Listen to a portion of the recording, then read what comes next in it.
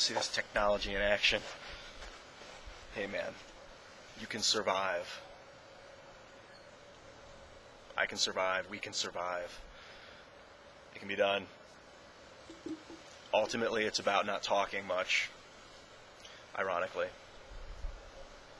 This whole presidential loop they're running you through is like, talk, talk, talk.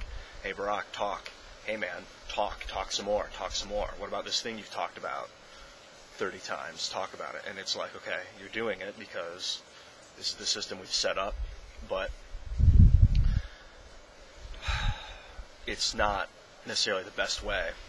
I think a good president is someone that can listen, and you can listen. I watch you listen to Michelle when she talks about you getting shot at a gas station. And you listened. You listened. And you didn't talk over her.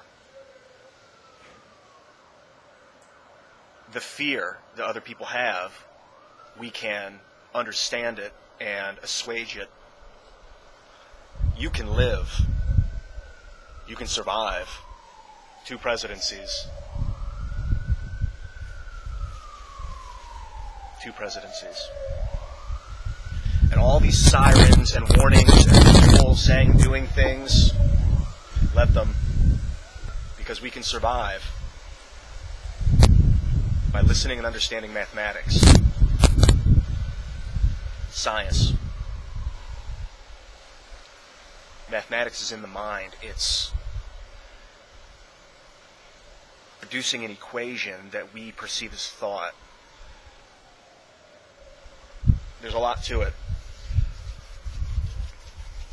Speak with you soon.